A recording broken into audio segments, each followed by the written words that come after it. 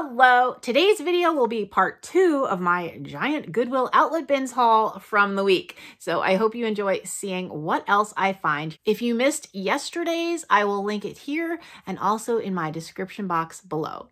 Here we go. Let's see, what else? I got these for crafting. Oh my goodness, this could not have come at a more perfect time. There's a craft I'm working on. I have been looking for paper that has like a woodsy scene and have not been able to find any. So this is going to be perfect. I can decoupage this on. It will work just as well as the paper I was looking for. That was a perfect find. Also for my shop, I am going to sell this vintage candle ring. I have sold things like this before. I love these things, but I have plenty. I did notice that this little center of this pine cone came off, but I'll repair that and I will disclose that. But other than that, it's in really good shape. So that will fit nicely into someone's vintage Christmas collection. Okay, then I got a bunch of Christmas ornaments. Some I'm going to craft with, some I'm planning to sell. They're all like, they have dates on them, pretty much from like the 90s, 1992, some from the late 80s. So I know they're all older. They're not valuable, but they're cool, you know? So these I'm going to craft with. This one, wow, they're connected.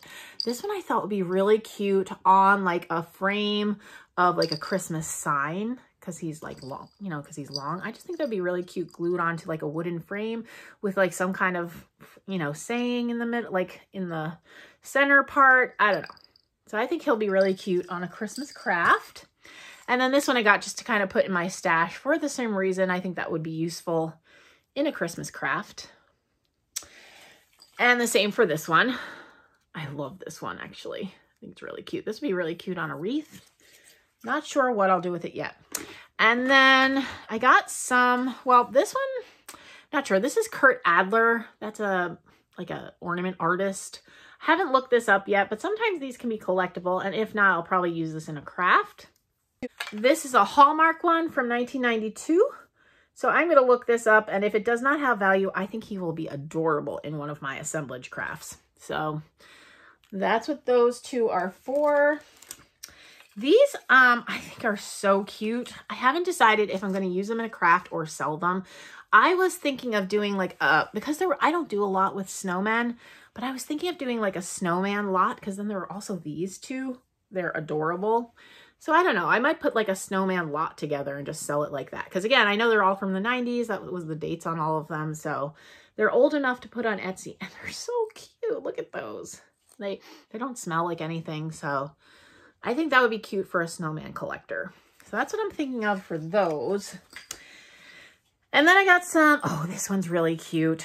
Oh my goodness. So I dug for, this had fallen off and I was able to find it, but look how cute he is with the little bird on his hat. I think he's adorable. He would be a great addition to someone's snowman collection as well. I don't see any damage on him. Like he's got this scarf. I mean, it's all intact. The only thing, and I can't tell if it's just the way he looks, to me, it looks like there might be a slight paint loss on the very tip of his nose, but that could also just be the way he was made. I don't really know. I can't tell. But other than that, he's in really great shape. And so I will sell him as well. I need a drink. Tickle in my throat. Okay, so that will go into my shop. These will also go into my shop. I think they're great. I have a ton of these though, because Chris's grandma was really into making these. So I don't need any more, but these are really pretty. They're those pin, you know, like you insert pins and beads or something. And so there's 3 of them. I just think they're really pretty, but I do not need them. I have so many. So those 3 will also be sold in my Christmas section. All right. Then, oh, this will also be sold if I can get the writing off. I don't know. Or I'll just use it somewhere. It's a little bird on a nest. It's a Homeco ornament. And the person wrote on it, it's from 1989. So I don't know if this, usually Homeco is part of a set. My guess is there was probably 3 of them, but I could only find 1. But I think that's really cute. Really sweet little birdie there. So that, and then this was really cool. I don't know anything about it, but this one I might keep. I just think it's really pretty, and you know, I love birds. So I thought that was cute. So that one is probably a keeper. And then this is also a keeper. So tons of ornaments this time. Oh, he's so cute. I love this one. You know, I love deer. Also for Christmas, I got this. This I fished out of the bins just in the nick of time. You saw it in the video. They just come and take the bins out from underneath you, and you kind of just have to back up. So I didn't have a chance to look for the cap to this. It's yellow. I looked it up online, but I love this thing so much. I'm so happy to have it. I don't know if it works. I haven't tried yet, but it doesn't matter because I'm not selling it. But it does look like it takes some kind of batteries, which I don't even know if they make that kind anymore. That doesn't look familiar to me, but I love this thing. Super excited to have it. And it just says patent, and there's a patent number, trademark, modern toys made in Japan. I'm doing a terrible job here today. There, oh, no, it won't lock now. Before it was locking, but now I can't get it to lock. There we go. Ah, there we go. So there's the little made in Japan. So that will go into my Christmas decor. Okay, I always pick up trims when I see them at the bins because these are things that I use on packages in my Etsy shop. Like when I send out packages, I like to wrap them with vintage trims. So I found some red. I thought that would be good for packages that I send out in the next few weeks with Christmas coming. And then I also found a thing of ribbon, which I will use for the same purpose. If I find ribbon that has like a really cute vintagey looking like roll to it, I will keep it like that, and sometimes I'll use it in vignettes or like stick it in a box or whatever. But this is very cute and it's not that old, so I'm gonna go ahead and just use it as ribbon for my Etsy shop. Then, you know, I'm always looking for that Better Homes and Gardens gardening binder book. Haven't found one yet, but I did find this. So this is gonna go into my vintage gardening books collection. It's the Better Homes and Gardens Complete Guide to Gardening. It's not the cool binder, but it does have lovely pictures. It is from 1979. And yeah, it just has some, these books are so nice. I mean, I do need to put it under something heavy because it got bent in the bins. But look at the photography. It's just lovely. Really, really pretty pictures throughout the book. And so you can put them, I could put it in a book, you know, in my book holder, hold it open to display some of these for spring if I want to, or summer, or just keep it, you know, in my collection. So, and plus it has useful information. So that was a good find. Now I'm going to insert some footage of something that I found for Gabe. If you follow me on Instagram, you may have already seen this. So funny, but I will tell you that he wears them. Here we go. I found these for Gabe at the bins. They're brand new. I like, dude, that's got to be like at least like a 20-pound bass right there or something, you know.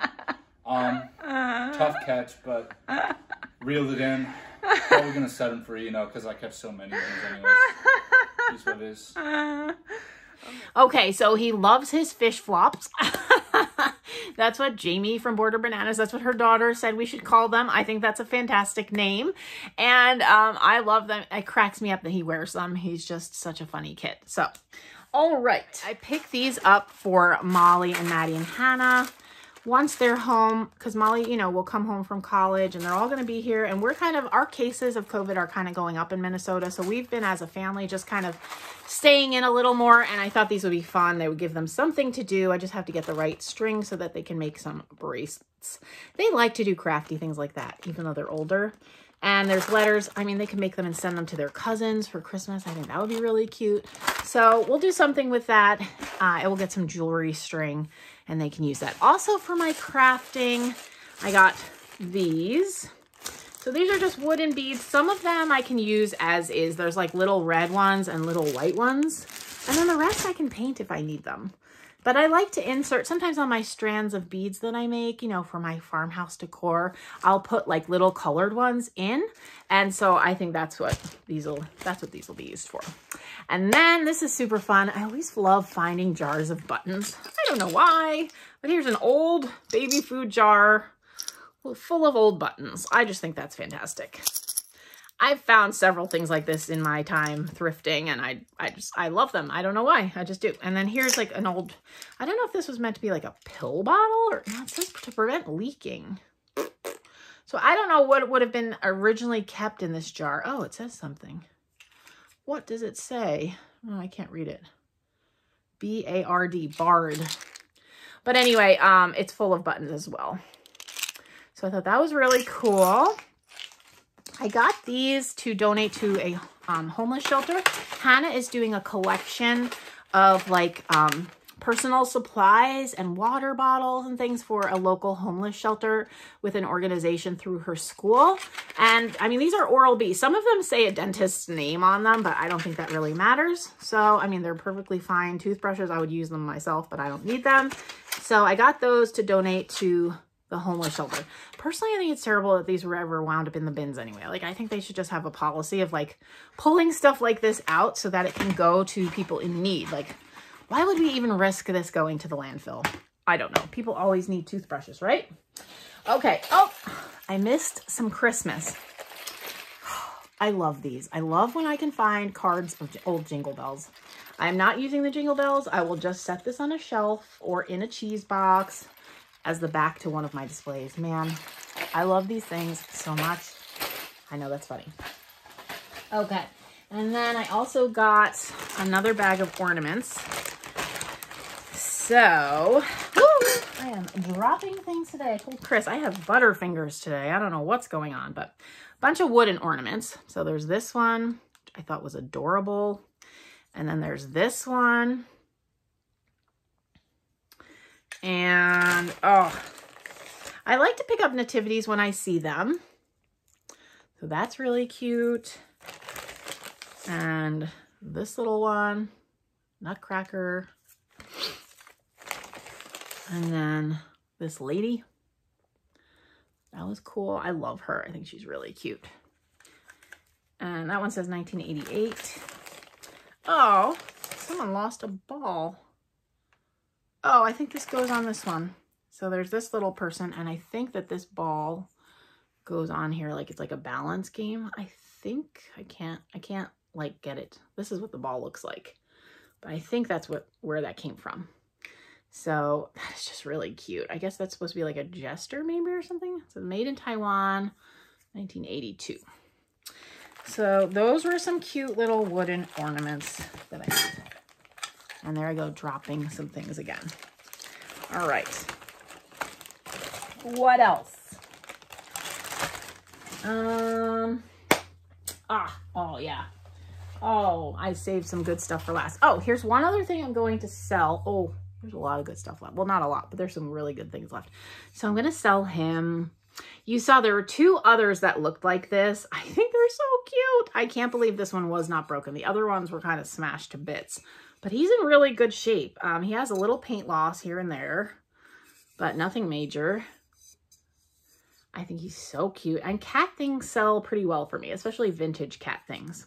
So he's just probably a hobby piece. I'm guessing someone went and made ceramics. So I thought that was really sweet.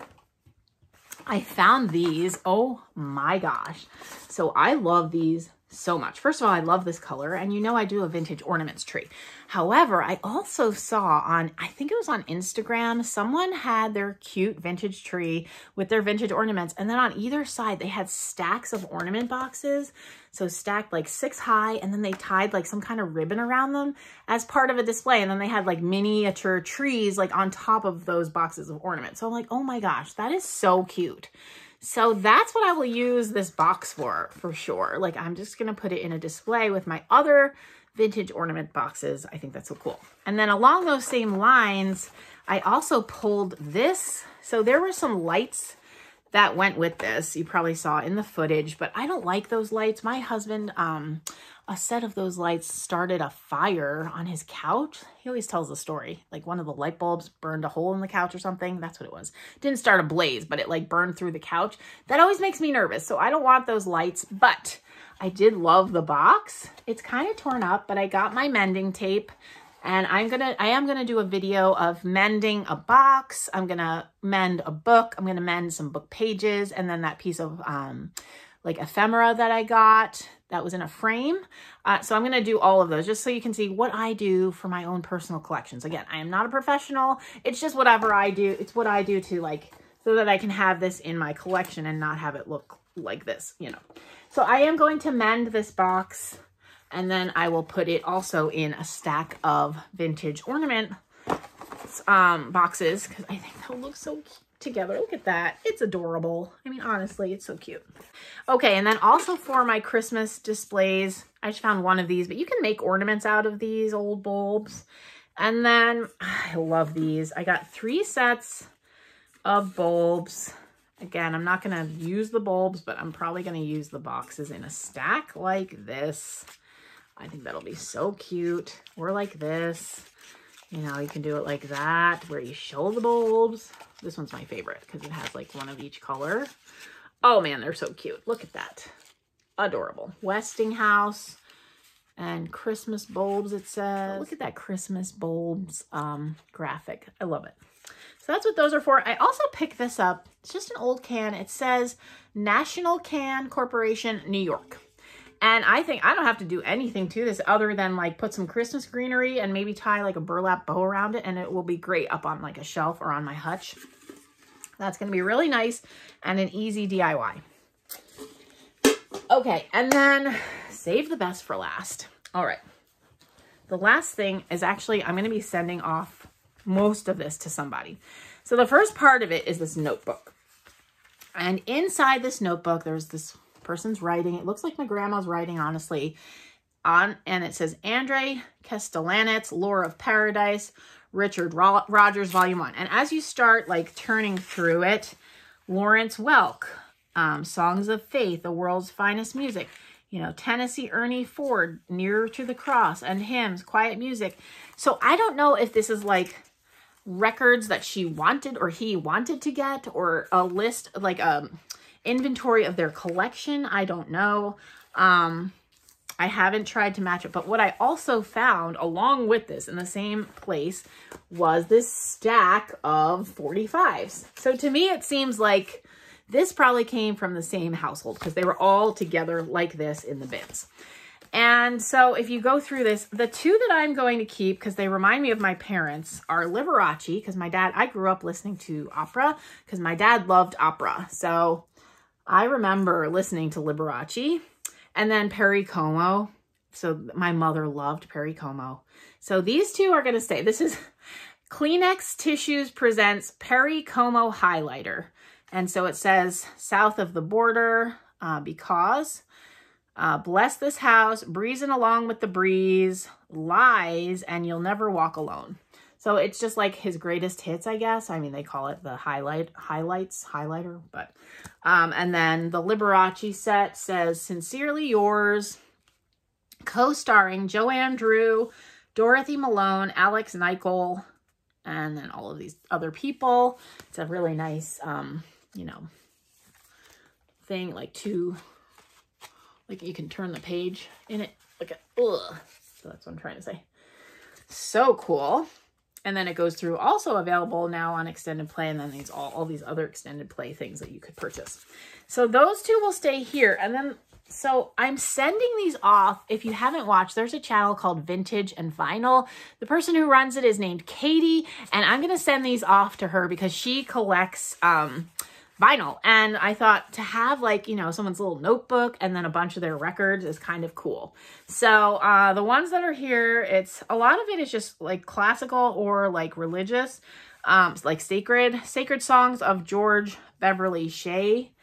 Sousa Marches. This is RCA. Let's see. This one is E. Power Biggs and the Golden Age of the Organ. 50 Great Moments in Music, although this one is missing its record, which is a bummer, but it's got the, you know, this little booklet. And then Father Stone and the Stringfielders from St. Raphael Project in Springfield, Minnesota. That's pretty cool looking. And then Jesse Crawford organ solos. And Memory Lane by Roy Smeck and his Paradise Islanders. Mantovani Highlights, Mantovani Encores, Ethel Smith Organ Solos. She's fantastic. Look at her. She is adorable. And then Beautiful Dreamer by the Melacrino Strings. So I just thought that was really cool. I'm going to send, wow. I'm going to send all of this along to Katie. I think she will, you know, curate, take better care of it than I will, because she collects this sort of thing already. So that's what will be happening with these. And with that, I think that's the end of it. So I will have a thrift haul for you later in the week. I'm also going to do a friend mail video, I think, for election night. I thought that would be nice and positive. And I also always have other content on my other channels. The links are in my description box if you want to check those out. Thanks so much for watching. Stay safe, stay positive. Remember to love your neighbor this week, no matter what goes on. And I'll see you in my next video. Take care.